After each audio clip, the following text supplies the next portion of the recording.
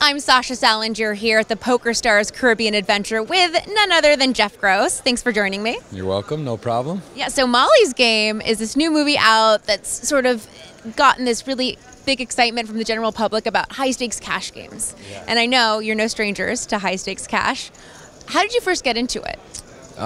Just playing, kind of worked the way up, and then a couple good opportunities, took a shot, and go to a regular game. And then there's been a couple times where I've played bigger than normal, so I've had some experience at some really high stakes cash games, and it's been fun. It's like one of those things. Tournaments, high stakes tournaments, they're exciting, but playing that high stakes cash where at like all times you're playing for a ton of money, could be on one hand, you could be all in. It's a different feeling. So let's talk about the highest stakes you've played, but generally, what stakes do you play in a general cash game? So the typical cash game I'll play is it's 50, 100, or 100, 200, sometimes 200, 400. There are straddles, and it can get kind of out of hand. So the biggest game I ever played was 1K, 2K, no limit, and I've lost. Everyone can remember the biggest pot they've lost and won, of course. So I have memories of both of those. All right, so spill. What's the biggest pot you've ever lost? So the biggest pot I ever lost or won were the same person. It was to Bill Perkins, and the biggest one I ever lost was with pocket nines on a king 9-2 rainbow flop, and we got a lot of bets in on the flop, and Bill had top set of kings and I had a set of nines. So we ran it several times and didn't get any back. That one hurt.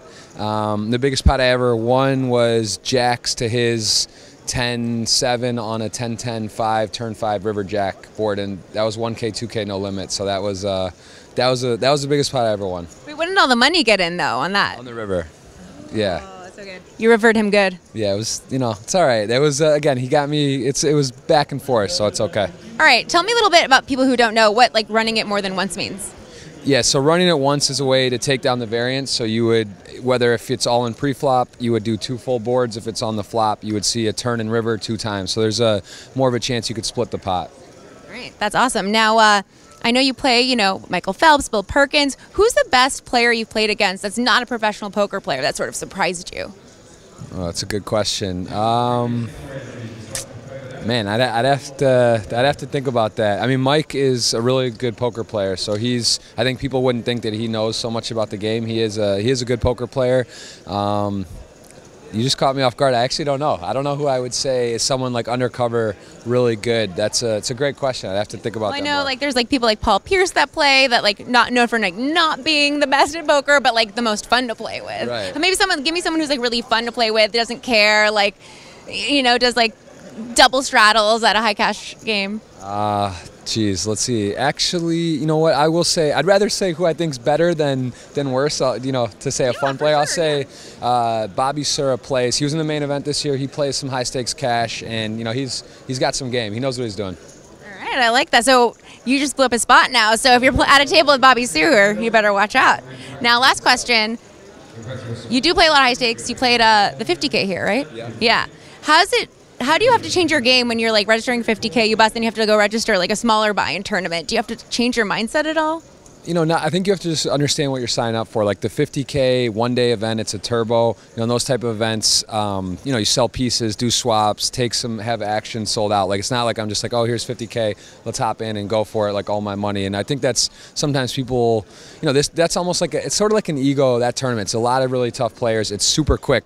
You could be out in an hour, 30 minutes with the blind levels, how they are. So it's just one of those things where, I think you have to be realistic what it is, what you're trying to do, and then sell accordingly, or get a certain deal on the type of tournament. If I were to value-wise, I would say that's not one of the better value tournaments. I'd much rather play some 25K, the 3-day 25K here is an amazing tournament that you get to play. You get a lot of time to make decisions, and it's a really good purse. So I would prefer to play that for more of a value. The 50K is just kind of all right, let's get to it. Let's see if we can get to a final table. Big money up top, and it's a really quick and painless. You're either in, or you're either out, or you're in playing for a lot of money.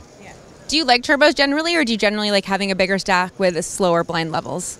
I think I like to play, but I do. I like deeper structures. I think the blind levels, if they can do kind of change it where it's faster early and then it gets a little deeper, those are cool. But you don't see too many of those. So Yeah, I mean, I just love poker. Honestly, I love to play whatever it is, cash game, turbo, regular. I love to play. I'm here. I'm enjoying it, and I'm in the 3K right now. You know, having a great time. So we'll see how it goes. All right. Well, of course, good luck in the 3K. And if people want to follow you online, you have so many avenues. Tell them how to follow you online. Yeah, it's Jeff Gross Poker across the board, and on Twitch in particular, whole cards face up on a short delay on PokerStars. Check it out. It's a lot of fun, and I get to live interact with you. So hope you guys get to check that out. All right. He's such a blast, so definitely check him out, interact with him, and stay tuned to PokerNews.com.